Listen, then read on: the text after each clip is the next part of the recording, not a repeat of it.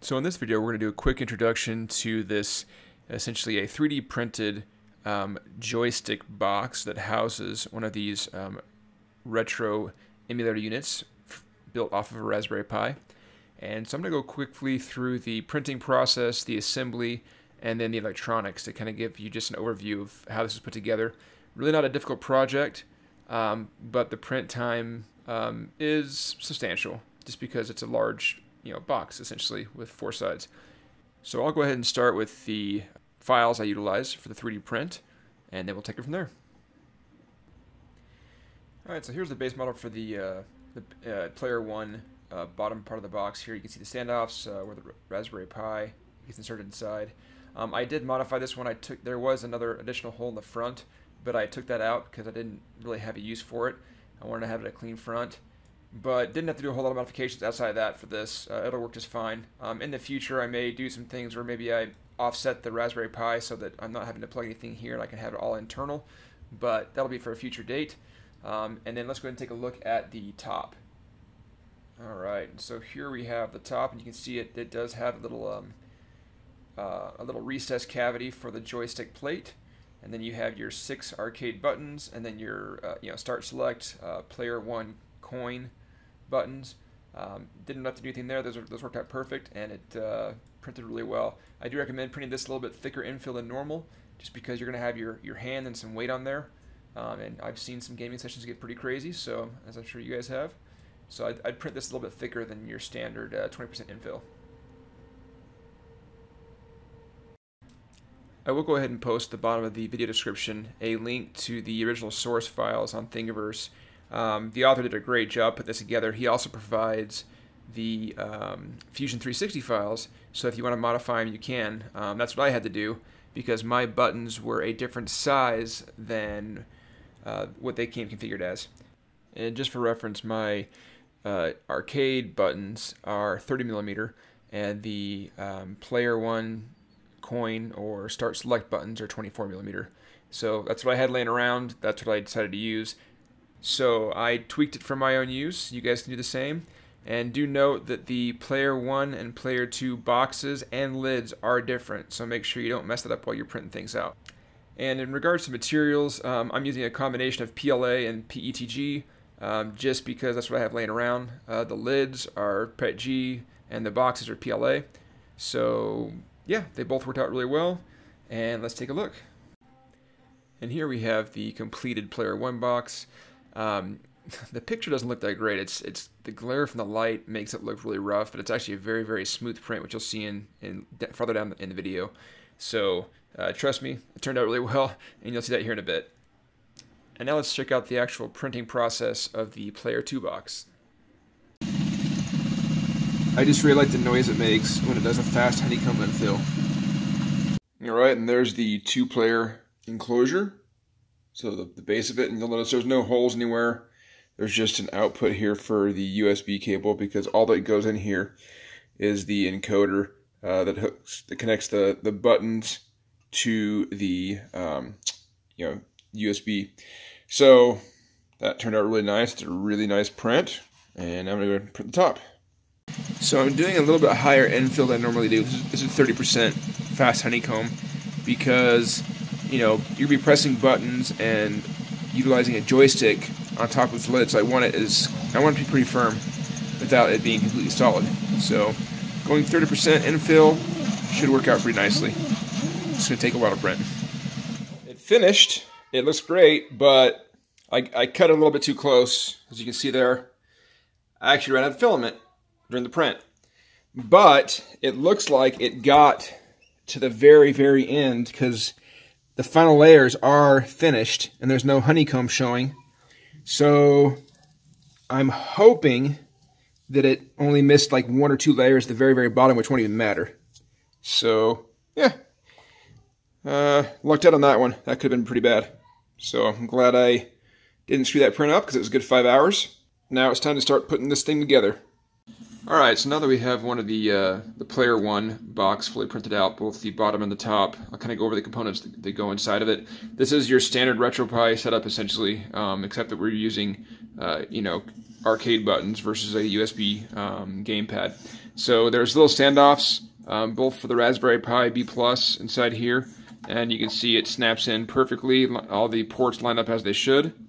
There's some standoffs also for the button to USB converter. Goes right inside there, and I'll screw those down once I'm ready to start wiring things up.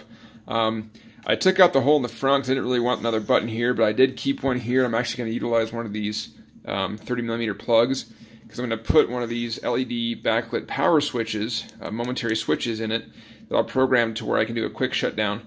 I'll put a script in the Pi to where I can press this and it will automatically shut the Pi down, so there's not any power issues and whatnot, or corruption with the SD card.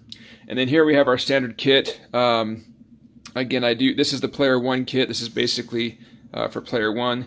Setup's the same, but I do have the Player 2 box ready to go. Player 2 box will not have the Pi in it. It'll be just basically a USB gamepad, essentially, is what this will be. But it will interface directly with this Pi via one of the USB ports here. So how I have it set up right now is I have some 24mm buttons that are going to go as kind of like your coin and Player 1 buttons or menu buttons, whatever you want to do. And then I have 6 of your standard arcade buttons that will go through here. But that's the basic setup. I'm going to go ahead and start putting things together, and then we'll work on throwing my image in the Pi and see how it does. Alright, so we've gone ahead and got everything printed out. I did lay in a few the primary buttons for the Player 1 case. You can see the Player 2 is a little bit different. Basically, this straight edge is Player 1, this rounded edge is Player 2, and I also have a matching red joystick here to go into Player 2. Again, print quality is really good with this Amazon Basics filament.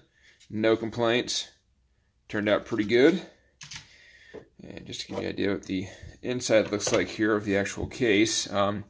On the file, I modified it. I didn't want a button in the front, so I modified that to not be there. I have a plug-in right here. I may put another button that I have a spare in this location for maybe like a menu selection, but if I don't, I just have to plug in there, so we'll figure that out as we go.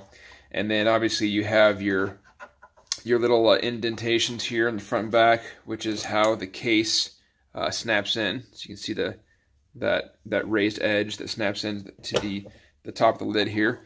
And then you have your standoffs for your Raspberry Pi, along with your cutouts, and then also for the USB microcontroller that controls that helps you tie in all the buttons to then a USB cord, which then plugs into the Pi. So basically, how this works: you angle it in here. You're going to stick in the USB and networking Ethernet jack first. Once those are in, and this is a bit tricky. Took me a few tries the first time to get this all the way. There we go. And then it snaps in, and those sit nice and flush, as do those. Again, we will secure down with using some screws when we're completed here. And then the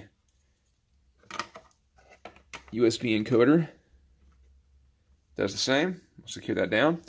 And then the only other thing that was kind of a bummer is the USB ports are totally separate from like the pins here, so you can't. There's no way to interface, these internally. So you do have to use. I'm using a right angle USB extender. So I'm basically going to plug it in right here, and then there's this little notch at the top of the case where I'll bring it through. And so basically what's going to happen is once I finish wiring the buttons to this encoder here, I'll run a USB cable from this directly to here, which will then interface with the Pi. And then the second player box, there's no Pi. It's only the USB encoder is what goes in this one. And so you'll just run a USB cable from this directly to the side of the Pi right here, and that plugs in your two-player control set. So I'm going to go ahead and get these wired up. These are really straightforward. Nothing too complicated here. There is a little wiring harness for the joystick as well that goes directly to here. But these are really, really easy. Just the little push pins, pretty standard. So I'll get that set up and then come back and we'll give it a test run. And I will go ahead and put links to purchase all the parts in addition to the STL files to build one of these. Not a whole lot goes into it, but I'll list those so you guys can grab those easily. And you do just use some basic socket head, some M4 socket head cap screws, and I'm just using some small nuts to tie those in. So really simple. And then the buttons obviously are just pushed through, and they have these pressurized wings right here that as you push them, they just kind of lock down. So install, once it's printed, the install is fairly easy. Now comes the wiring. All right, so this is we'll start with the player 2 lid and wiring. So essentially, again, pretty straightforward. There's just 2 jumpers for each button. It doesn't even matter which lead you put on it. But those tie into the USB converter here. It doesn't matter what order you put these in, because when you first launch RetroPie, you basically assign each button to a certain action. So it doesn't matter the order that they're in there. The joystick itself is using a 5-pin connector going directly to here, so pretty straightforward there. And then we have this USB cable, which is tied into this 4-pin connector down here at the bottom of this board. And basically I ran it underneath the controller to make it nice and snug, and then through a little notch in the top. And so again, this will plug directly into the player 1 unit, into the RetroPie.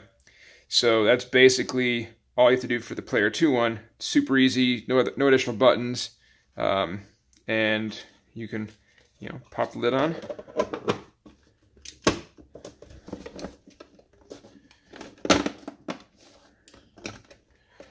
Nice snap, and as you can see, it sits nice and flush.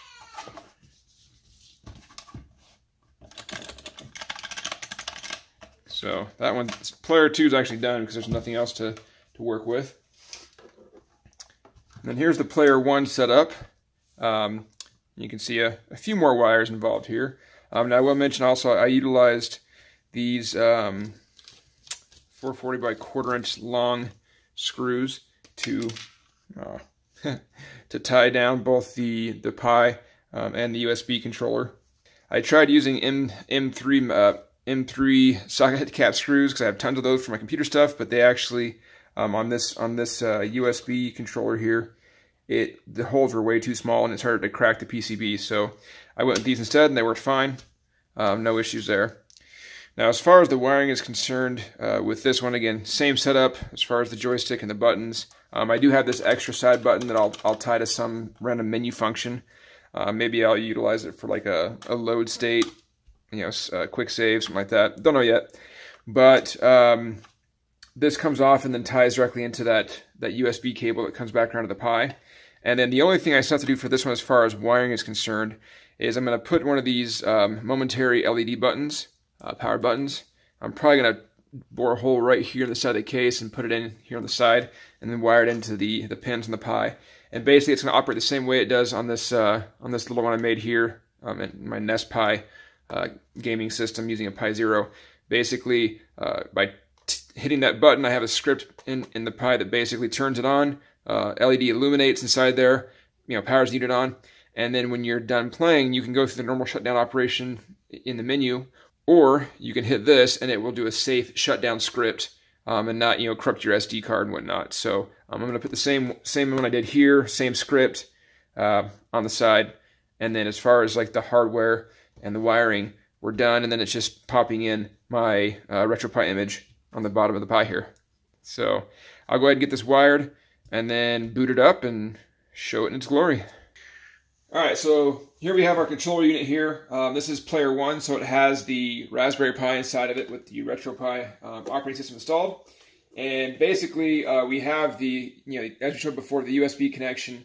The controller that goes to all the buttons is internal and goes to this port here. I've already pre-configured this to work with the joystick. Had to do a few things there, but basically for setup, all we're going to do is plug in the HDMI to the screen here or your television, and then plug in this micro USB connector for power. So I'll go ahead and do that right now. Power, then go ahead and power the unit on.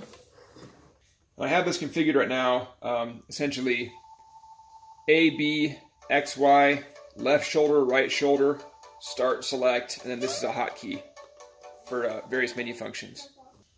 And menu navigation is the exact same as anything else. So I can go over here to the the arcade setup. Scroll through my games. Aero Fighters, that's a fun one. It essentially works with the arcade setup. You essentially have, with your start and select, you have your coin and player 1 buttons. So insert coin. So I have 3 credits now. Then I hit start for start player 1. And drop the bomb. Let me do that. So good stuff there. And to go back, we're going to hit select start, and that basically takes us back to the previous menu. And then I'm going to go back one more step here. And if you want to add a second player, it's really easy. We have the second player unit that does not have the Raspberry Pi. All it has is the USB controller built in. So you just basically are going to plug this into one of the empty USB ports. It doesn't matter which one. And now I have a 2-player setup. And so now this one works as a second player. So player 1, player 2. Of course, you still can use, along with this, normal wired controllers. Just plug in the USB, or even wireless controllers, whether it be Bluetooth or USB wireless. So pretty cool unit because it's all self-contained. The primary controller and the gaming system is all in this little box. And you just plug it into a TV, and you got hours of gaming for you and your kids. So hope you guys enjoy this. Hit me up with any questions.